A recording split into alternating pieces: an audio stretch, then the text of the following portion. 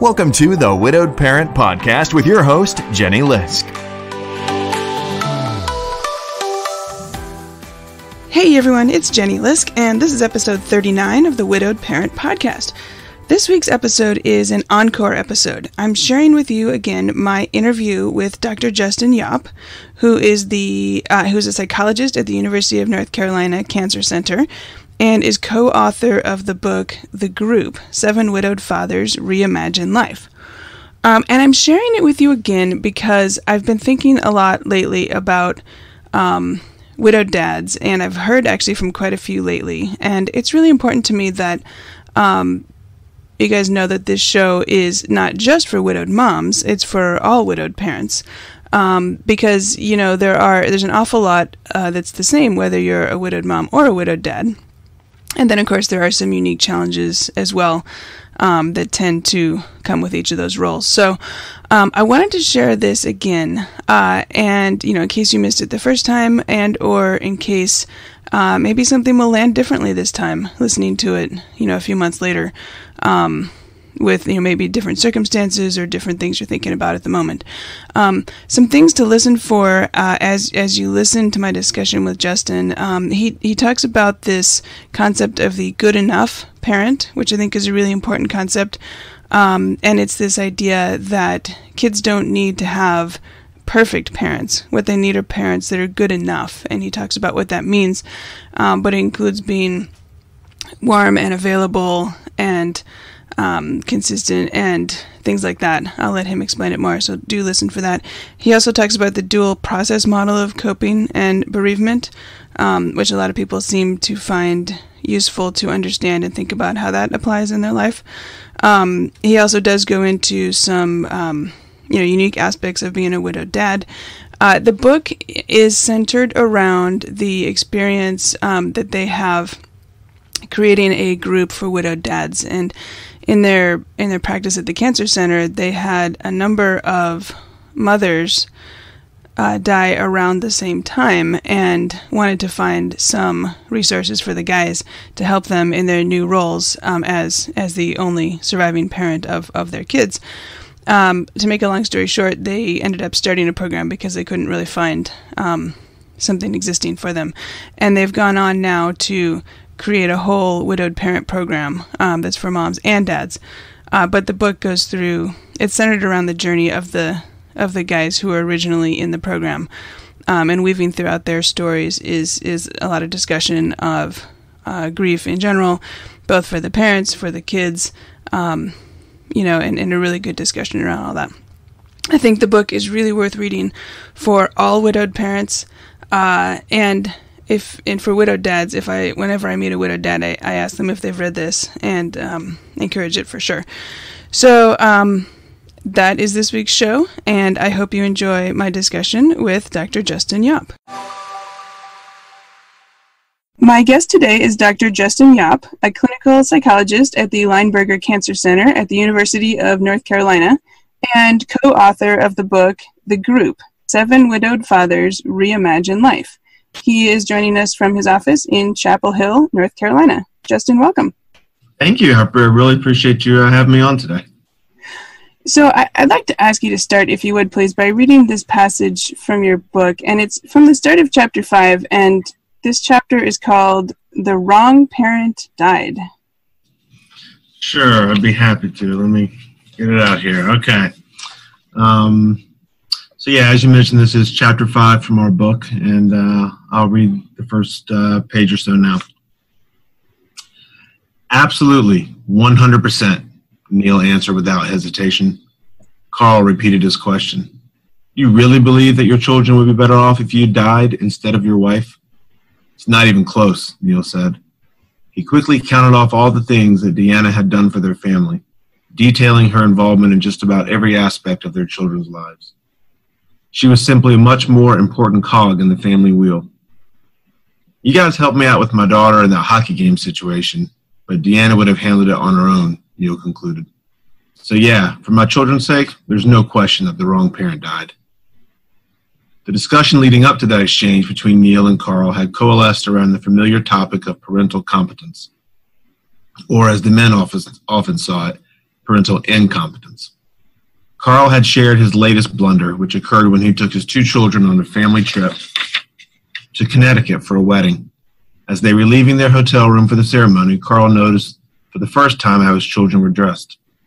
So, there's my 10-year-old son wearing a pair of khakis that don't even come close to fitting him. The pant leg stopped about 3 inches above his ankles, and he couldn't even button the pants because the waistband was so tight. He looked ridiculous, but they were the only pair of pants I had brought for him to wear. Yet another instance of being unprepared for something, which is something that Carl hated. So I'm standing there looking at my son in the hallway of this hotel, and I think to myself, no way this happens if Susan were still here. I know just what you mean, Neil said. Deanna did so many things better than I'm doing them right now. I feel like I'm screwing up pretty much all the time. Then he said the words that caught Carl by surprise. The wrong parent died. Neil had never been comfortable opening up about his feelings. He had joined our support group only for his children's sake. If they were going to be stuck with the wrong parent, he figured he owed it to them to be the best wrong parent he could be. He thought that being with other single bereaved fathers might help him. Thank you for sharing that. That part about jumped out at me. If he was going to be the wrong parent, he may as well be the best wrong parent that he could be. Yeah, that was, that was certainly something that we see from a lot of the parents in our support group, and that we saw from the 7 guys who wrote about it in this book, is that just this sense that there's no way for one parent to be there in the same way that 2 parents were.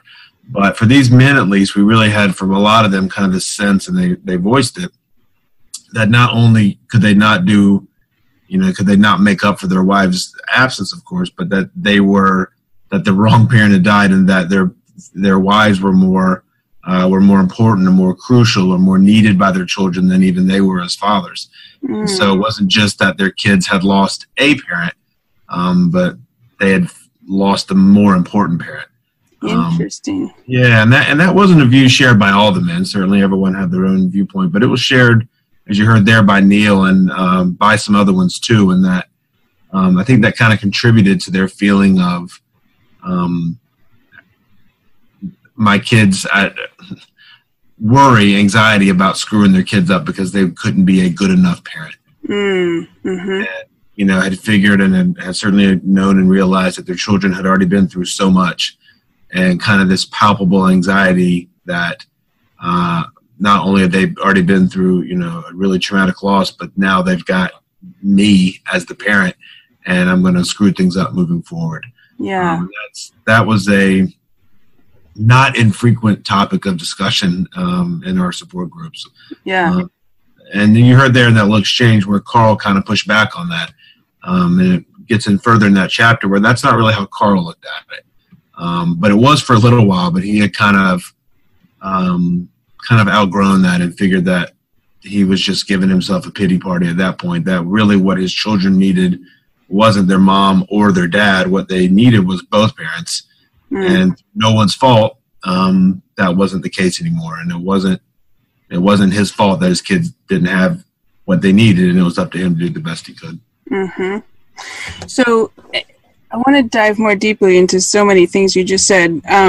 First, though, I think we should just back up a little bit, and just if you could tell listeners a little bit about how you got involved in working with widowed parents in the first place. Sure. So I'm part of a team here of psychologists and psychiatrists and social workers here at the UNC Cancer Hospital. And so what my day job is, in a sense, is to work with patients who have cancer and their families. And it so happened that about 8 or 9 years ago now, our group, different ones of us, were working with young parents.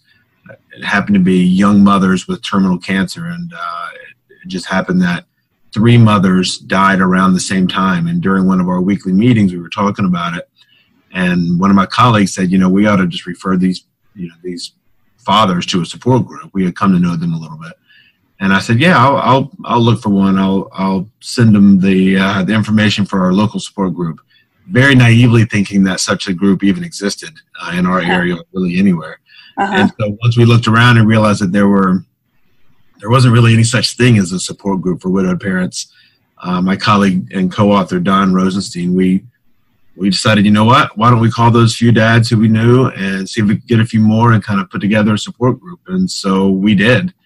And talk about being naive. We thought that we knew what we were doing at first. Of course we didn't. And we thought that the support group would last for 6 sessions.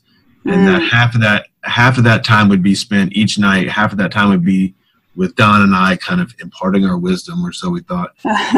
Half the time for group discussion. And that first night that the guys met, we were so blown away and so moved by how they clearly bonded and connected with each other after some initial awkwardness, first meeting awkwardness, but how they bonded with each other, and clearly what they had to say to each other was more important than what we had to say to them. And so we proposed that maybe we kind of scrap the plan for this kind of half didactic and just make it group discussion. And the guys thought that was great. And one of the fathers said, well, if this happens to work, why would you limit it to 6 sessions? Great question. We didn't have a good answer. So we said, well, let's just keep it open and we'll kind of experiment and see how it goes. And then those 7 guys met together for just about 4 years. And it's their story that we chronicle in the book. 4 years. Wow. That's fantastic. Yeah. And during that time, they really was, I mean, they were there for each other. They were there for themselves. They were doing it for their kids, but they really helped Don and I, really educated us to the point where we could write this book and support and begin our program for widowed parents. It really became a lot about these guys giving back by helping us learn about what widowed parents go through so that we could develop programs and do research and kind of expand our efforts. So what do you think then are some of the unique hardships of being a widowed father as opposed to, say, a widowed mother or a single parent by some other means? Well, we had, single parent by other means. We've heard from more than a few dads that, they have friends maybe who are single parents due to divorce. And that sometimes their friends will try and, kind of say, I know what you're going through, it's tough. And that generally doesn't land that well because it's, being a single parent in that way is a lot different than being a widowed parent where there's no other parent for the weekend to hand off. There's no other parent to bounce decision-making off of. You're kind of it. And so there's some similarities, but we've heard some guys kind of bristle at the prospect that being a single parent in that sense is the same as being a widowed parent.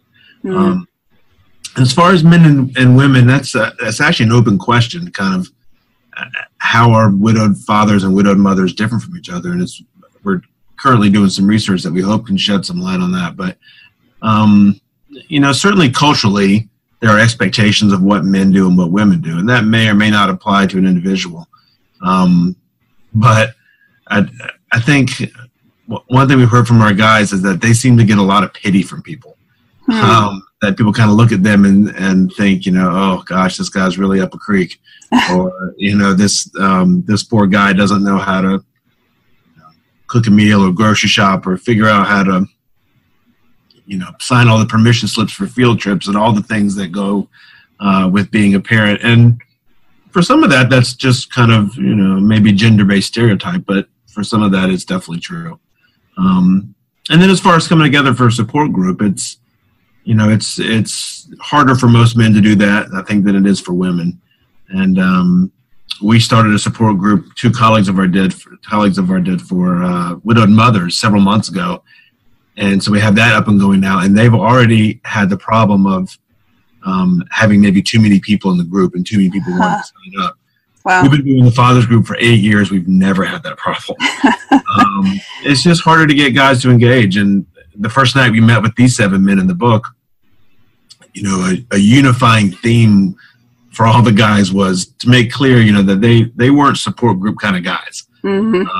This isn't where they saw themselves in any way, was sitting around talking about thoughts and feelings and shortcomings. That's a little harder, I think, for more men than it is for women. So So I think that's just a couple of differences that speak to your question. So given that last challenge that you mentioned, what how can you interest them in this? What did you find? Well, I think that's a great question. And I think what one thing that some of the guys have said made it, or kind of inferred that made it easier to join, was the idea that they're doing it for their kids. Mm-hmm. Right? Kind of like Neil mentioned, if I'm going to be if the wrong parent died and I'm the wrong parent to be the one raising my children, I might as well be the best one I can be. So I'm join the support group, and if I can figure out a few things and make it better for my kid, then I'll make it a little less bad. So kind of the idea of joining for and participating for your kid's sake. Mm-hmm. Made it a little more accessible, or a little more accessible, a little more. I'm kind of coming for the kids. Mm-hmm. Kind of come for the kids, but stay for yourself. Right. Okay. What do you think? What do you think surprised the dads as they went? I mean, it's 4 years of this. Do you think there were any things that surprised them along the way? Oh, countless. Yeah, I think the whole thing was a surprise, right? They were even in a position to need or to be eligible for the support group, and then to participate in one and to be a member of one for nearly 4 years. Yeah, I mean, I think each father learned about himself in ways that they probably never would have if it had not been for what they went through. And that's actually one of the things that that didn't really kind of come online for a while with the group was kind of noting that there are some benefits, or that there are some growth involved in trauma. And that does not mean at all that it's worth it or that it's a good thing that this happened. One of the guys in our group I'm thinking of just right now, his name's Bruce. He's in the book. He talks about how he felt like he was a better father, not right away, but after a few years, he felt like he was more in touch with his 3 daughters than he was before. He was more involved because he had to be. He kind of had a better sense of everything going on with the family because he was the only one that could. He felt closer to his kids. And he was thankful for that, right? I mean, he's appreciative of that and felt that he had grown as a person and a father. But for the longest time, he didn't want to say that out loud. Because, and not just to the group, but to friends or family, whatever, because he worried that it would sound like, this is a good thing my wife died, or this has really been okay, and it's not okay. It's awful, and it's terrible, and it's tragic. And there are some areas of growth. And I think that was a real surprise to the guys that, when you think of all the horribleness that goes along with this, that there can also be some rays of sunlight, and that they could connect with others that in a way they never would have thought possible. They could grow as people, grow as fathers in a way they never felt they would needed to, or never even realized they needed to. I think all that was surprising to them. So it sounds like you're talking about this concept of post-traumatic growth. That's right. Can you just, for the listeners, explain what is post-traumatic growth? Yeah, so I'm sure most of your listeners have heard of post-traumatic stress disorder, PTSD. It's kind of it's a diagnosable, mental illness, and it's, not that uncommon. And so post-traumatic growth is a little bit of the opposite of that. And so it's post-traumatic. So after a trauma, not only do you have all the stress that comes with it that may qualify for a PTSD diagnosis, but that there are some areas of growth, and that you may have a different, more mature, more enhanced perspective on life, a different appreciation for things that you used to take for granted before, having to step up with new roles or responsibilities as a result of the trauma, and growing from those. And it's a couple of things. Post-traumatic growth can occur regardless of whether you have post-traumatic stress or not. So it doesn't have to be one or the other. They're not the different sides of the same continuum. You can have PTSD and grow. Both those things are possible at the same time, or you can have either or neither. But the idea that trauma happens and then we change from that, and we normally think of those as changes as being negative. but they don't all have to be negative. And each of our guys could identify and recognize ways in which they had grown, but not right away. I think the post-traumatic growth phenomenon takes a little time to kind of come online and to really appreciate, and then maybe longer to acknowledge for fear of kind of making it sound Pollyannish, or that somehow this is a good thing. That both things are true. It's horrible. It remains horrible, and I've grown from it. And I know there's no, you can't put a timeline around that, but I'm assuming you're not talking like days and weeks and months. You're talking more like years maybe down the road? I think that's when the guys in our group saw it. I think it's more once you've absorbed the hit, once you've stumbled and fallen and gotten back up and stumbled and fallen again and gotten back up, and really kind of have a little bit of space from the immediate impact of your loss, and have enough time and kind of, in a good mental space to reflect on the last year or however long, 2 years, 3 years. And you can look back and kind of see how, remember how you were before the loss and see how you are now. And doubtlessly you can see lots of ways in which life is harder. And I think most people upon reflection can see ways in which they've grown. So yeah, it's certainly not something, and we hear from parents a lot where, and I imagine you experience this, where friends and family who try to be helpful, so sometimes say comments that don't come across as helpful, like, you're young enough to remarry again, or kind of things like that. So I think post-traumatic growth is something that you have to realize internally, not something that can be told to you by someone else who's not in your situation, because it comes across as, you don't know what I'm dealing with. And that's actually the power of the group, in that they could suggest, things to each other, and it resonated differently and more impactfully because they were hearing from other people who had walked similar paths. Much more than if Don or I said something in the group meeting. I mean, certainly we had our place, but neither Don nor I are widowed parents. So hearing from each other carries a certain weight to it. Hearing from, Uncle Bill or Aunt Sally just doesn't carry. And I was pleased to, following the stories of the guys in the book, to see that Neil, who we started out our talk, you read the passage about the wrong parent died. I think he came back and said later that he actually felt he had grown closer to his kids. He did, yeah. That's kind of, I think, toward the end, or maybe right at the end of the book, where it took him a little while, but he realized that and could appreciate how he had grown and how he had grown closer to his kids. And actually, the book opens with a scene with him and his, I think, 15, 16-year-old daughter, in which Neil had a way that he wanted the family to honor the first anniversary of his wife and their mom's death. And he had it all planned out. And when he told his 16-year-old, 15-year-old daughter what the plan was, that wasn't her plan. And he wanted to do something different. And she wanted to go to a hockey game with her friends that night. And he said, no, we're doing this. And she said, no, I'm doing this. And it led to this kind of 2 days where neither one of them talked to each other. And in that time, Neil came to the group and threw himself at the mercy of the other guys and said, I'm lost. I don't know what to do. And got some, I think, really helpful advice from his peers. And so that's kind of the beginning. And then he, for a long time, felt like the wrong parent died, that Deanna, his wife, would have handled that situation with much more tact than he did.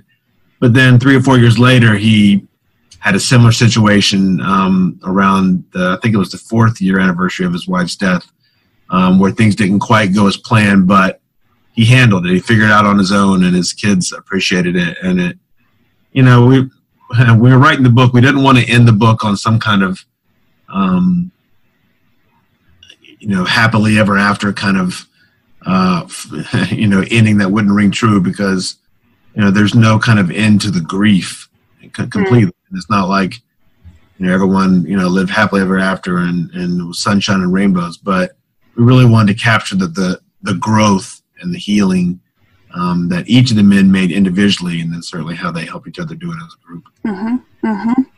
Oh, that's great. If I can mention one thing, and because I sometimes fail to mention this, is that as far as the book, any proceeds or all the proceeds that we get from the book go straight back to our widowed parent program. So Don and I aren't making any of the money. We've also figured out I don't know how any authors make any career off this, because you don't get a whole lot with the royalties. But whatever royalties we've gotten so far, we just put straight back into the program. It was kind of, we didn't want to be seen and didn't want to make a profit off these 7 men's story, and they were open enough to have us share their story and use their real names and their real kind of real life experiences, and we weren't going to make money off that. Just so anyone thinks that the money goes, which isn't a whole lot, but the money yeah, okay, all right, very good. Something that you talked about somewhere, I don't know where I read this, but there's something that you called the dual process model of coping and bereavement. I wonder if you could talk a little bit about that, and also how understanding that idea might help a widowed parent think about their own situation. Yeah, so there's not a lot, but there's a number of models of looking at grief, and I think the one that most people are familiar with is the 5 stages of grief. With Ross, and kind of the depression, the anger, the denial, and the acceptance. And as it turns out, that model, which I think was very helpful in kind of getting the ball rolling and people talking about bereavement back in the 60s, really doesn't. There's been no research to support it, and it really doesn't match, I think, most people's experiences, because grief is more than just 5 emotions. And grief is more than some kind of linear, kind of doing one thing after another. That, at least in my opinion, really fails to capture the complexity and the individualistic nature of grief. And so we had one of the guys, Carl, in our group, who disclosed that he was kind of going with the 5 stages of grief model at first, and was trying to fit his experiences in with that model. And it, he thought I was past this stage, or am I in this stage, and was really trying to square his experiences with the model he felt that it needed to fit. And that really wasn't helpful for him, especially because we don't think that model is really how it works. So the dual process model of coping with bereavement is a model that was created by Strobe and Schutt, 2 researchers from the Netherlands, about 20 years ago. And what we like, well, I'll explain it briefly. It goes into more detail in the book, of course, but it really looks at 2 categories of stressors that people deal with and are faced to, have to cope with following a loss. And those are loss-oriented stressors and restoration-oriented stressors. And as it sounds like, the loss-oriented stressors are, what you would typically think of as grief, right? I've lost a relationship. I've lost the mother of my children. I've lost the sense of security that we all live to be 80. Things that are lost, that are no more, that you look back on and grieve. Okay. The other bucket is restoration-oriented stressors, and these are ones that are issues that need coping with moving forward, not just the ones looking back. But as a widowed parent, I've got to be available to talk to my kids about their grief. I got to figure out whether or not they need to see a counselor. I got to figure out how to honor Christmas or Hanukkah this year without my wife or my husband. I need to make lunches for school the next day. I got to pay the bills. I got all these things that are different now and more stressful because of the loss. And so there's the backward-looking stressors and the forward-moving stressors. And what Strobe and Schutt propose, and we see this all the time and hearing from the guys, is that you move back and forth between each, and that's called the oscillation.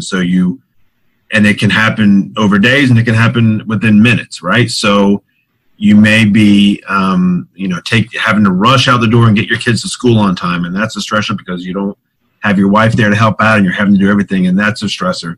And then you're driving to work because you got to keep your job, but on the way there, you hear a song that reminds you of your wife. And that takes you back to when, when you were dating or whatever the memory is. But then you have to, move forward with work. You still got to keep the job and keep the money coming in. But then that night, your kid is tearful, and you don't know if it's about losing mom or because he had a bad day at school. Mm-hmm. So kind of this oscillation back and forth, which at the beginning can feel like just a whipsaw of going back and forward, and you kind of can't even make sense of it all. Over time, that tends to kind of calm down.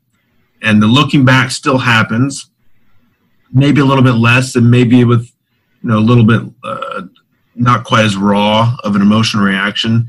And the moving forward gets to be a little less stressful because you get more used to it, you get more accustomed to it. And so what felt like kind of this starts to kind of do a little more like this. And that's indicative of what we would call, healthy or adaptive coping.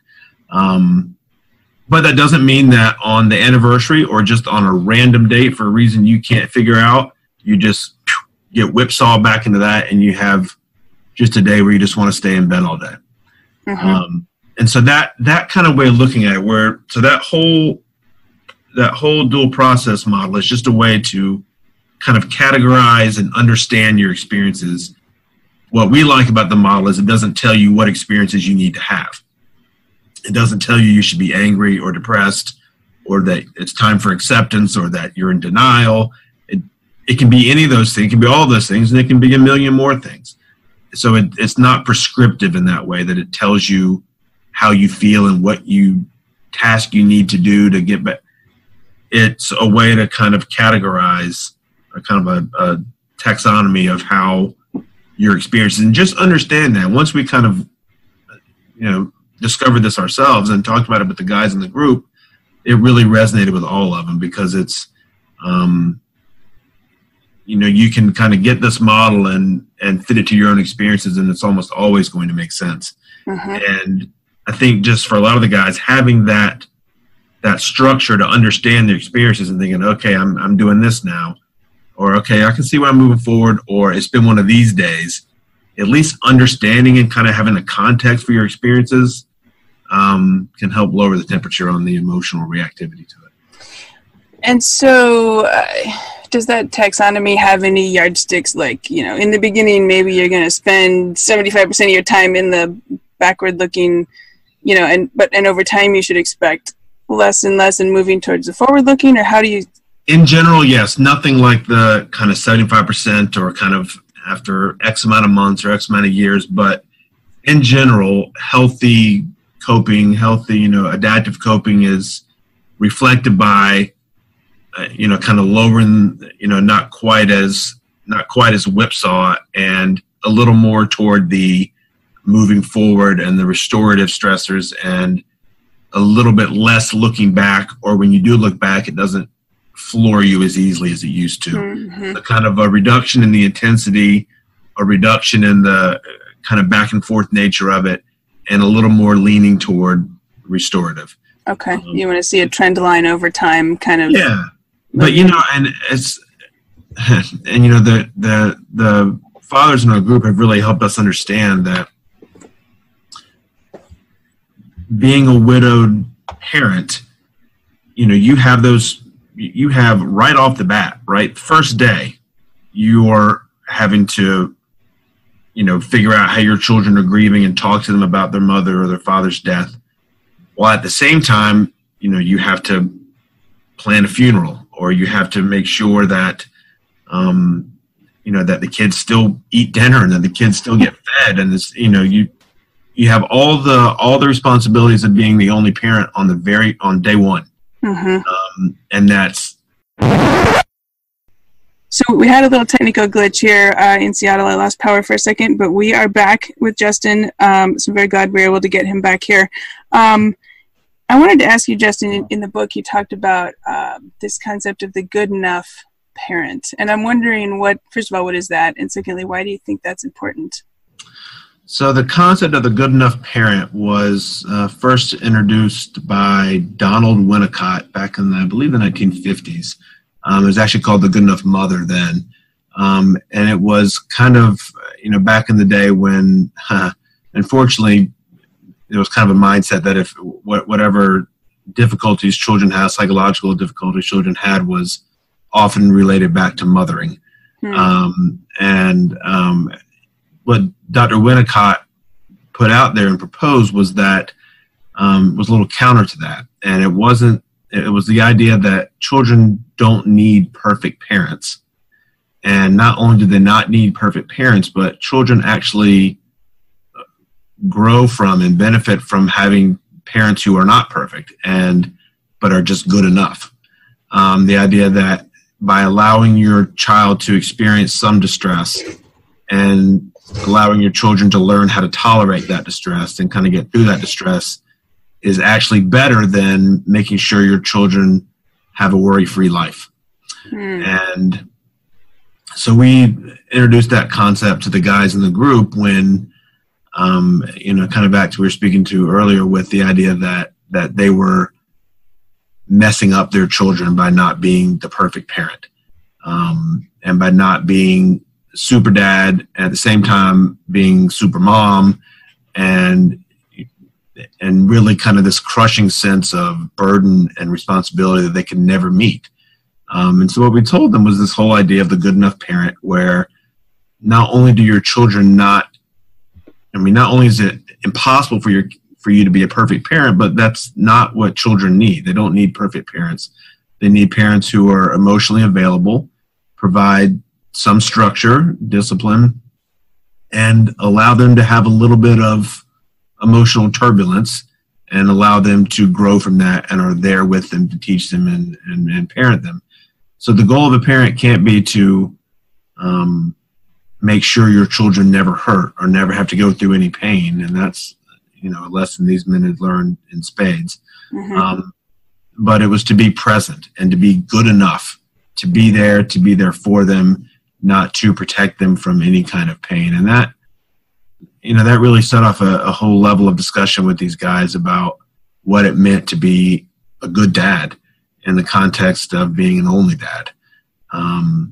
And I think internally each of them had very high, sometimes maybe unreasonably high, pressurized expectations. But by introducing that concept and hearing the guys talk to each other, I think we help reduce that expectation a little bit to more reasonable levels. And, I'm just thinking that I think I mentioned him earlier, Bruce, one of the fathers, early in the book, we tell about how he just feels like he's the worst parent in the world when they're eating dinner with one of his daughters, and he notices she has like brand new sneakers on, tennis shoes. And he says, where'd you get those from? You're 10 years old. And she didn't want to tell him. And then he's like, where did you get these shoes from? And she says, Miss Brown, her teacher at school, bought them for her. And he's like, what? And why did your teacher buy you tennis shoes? And she says, well, the ones I had a hole in them, and the sole of it was flopping, and she heard me walking down the hallway with these dilapidated shoes on. And Bruce, said, well, why didn't you tell me? She said, Dad, I told you 3 times. And he was so overwhelmed and so just kind of in the fog that it never registered. And he said he just felt like the worst dad in the world, right? He's sending his kid to school with shoes that are flopping around to the point where the teachers are pitying them and buying her shoes. So then years later, he was supposed to pick up a different daughter, but from school, and he's got caught with meetings and just totally forgot about it. And when he checked his phone, he had an increasingly frantic list of messages from her, text messages. Dad, when are you coming to get me? Dad, where are you? Dad, seriously, what's going on? Where are you? Dad, WTF, exclamation point. And then forget it, I'm calling grandma. And so he got home and said, and she gave him, kind of the stink eye. And he said, look, I'm really sorry. I goofed. I'll try not to let it happen again, but it's not the worst thing in the world. And he said 3 years ago that would have crushed him as a father. But at that point, he messed up, and that's okay. His kids didn't need him to be perfect. She was never in any danger. It was just an inconvenience. And he didn't have the natural inclination to kind of sabotage his own parenting self-esteem. And that was a reflection of his own growth that he shared with the guys. And just a story. Yeah, no, that's awesome. That's great to hear. And it sounds like she became resourceful and went with plan B, called grandma, and she got it right. Yeah. He kind of dropped the ball. She had to learn to deal with some, change of plans and some kind of turbulence, and she figured it out, and she was fine. That's awesome. And so that was a before and after kind of example of learning that you don't have to be the perfect parent, and it's okay. Yeah. I know you guys have done some interesting research, and I think you have some research continuing on as well. I was looking at, you had a study, like 2014, called Overlooked and Underserved Widowed Fathers with Dependent Aged Children. And I was looking at this before we talked, and one of the things that struck me, I guess it really outlines why this topic is so important. I mean, you're coming at this from an academic, let's figure this out, research kind of perspective. But I know you say, if I could just read a little bit, in families with children in the home, parental death is a traumatic event that can negatively affect the psychosocial trajectory of surviving family members and alter intrafamilial relationship dynamics. So I know you wrote that for a journal. So in plain English, that sounds very academic, doesn't it? So in plain English, what does that mean? What's at stake here? Well, there's a lot at stake, right? I mean, this is about as big of a loss as you can imagine for a family, right? Losing one of the parents, and it does place the surviving parent and the children at risk for some negative psychosocial outcomes. There's no doubt about it. It doesn't guarantee that those are going to happen, and it doesn't mean that you're kind of locked into it, but it does increase the risk. And what we had found was that there's just so few programs and so little research being done on widowed parents. There had been a little bit, and there's a group out in Arizona who's looking at it as well. But there's for such a kind of earthquake event that happens in a family, it's hard to think of one that's much bigger. The lack of research and the lack of clinical attention, the lack of kind of support options that are available for widowed moms and widowed dads just struck us as just ridiculous, to be honest. And that really kind of captured, I think we put in the title, they've been overlooked and underserved, and that remains the case. And we're doing what we can to kind of help change that a little bit, and we've created the website that we have where parents can log on and look at it and hopefully watch the videos we have and look at some of the resources and at least feel like they're not alone, and that there's maybe some kind of tips or perspective they can gather.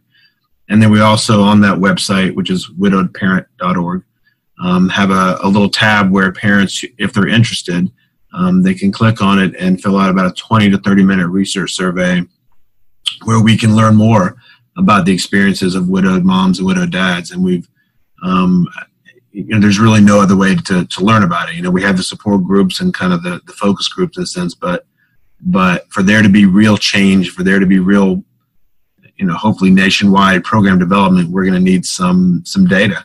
And we have a little bit now, but we need more to really kind of categorize and characterize the issues that these widowed parents face, that we hear from all the time, and we feel like we have a pretty good understanding of now, but to get more data on that and to really kind of have a research perspective is going to only, we think and we hope, only help help with the amount that these parents have been overlooked. So that's one area where our program's heading, is to look at the research and to continue to add to the website. And ideally, we would love for these support groups to be available all over the country.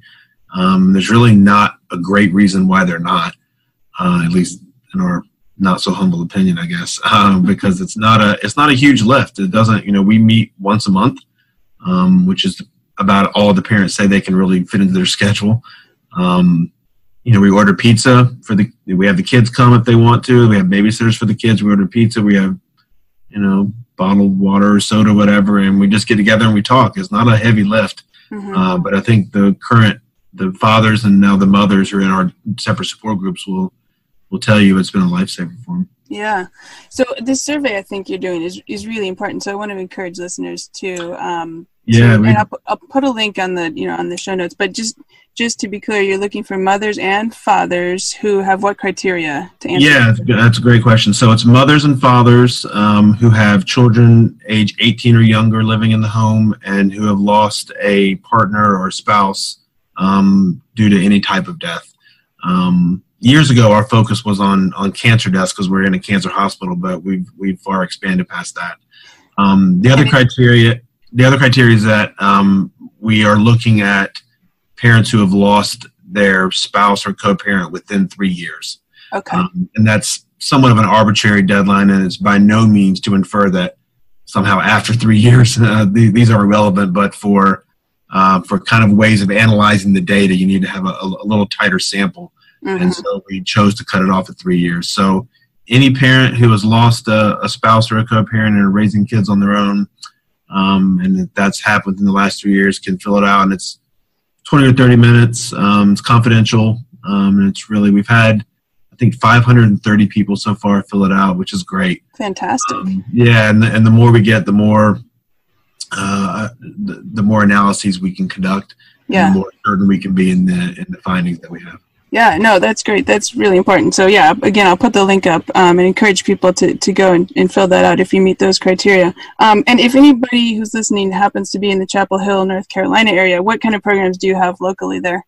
We have 2 support groups, one for moms, one for dads, and they meet monthly not here actually at the hospital. We had several parents who said they did not want to come back to the place where their loved one had been treated, which made total sense. So we have it at kind of an off-site facility down the road. It's once a month. There's no cost. You don't have to have been treated or your spouse doesn't have to have been treated here at UNC. And the only criteria is that you have lost a spouse or a partner and have kids that you're raising. Mm-hmm. And that's it. And there's no 3-year criteria for that.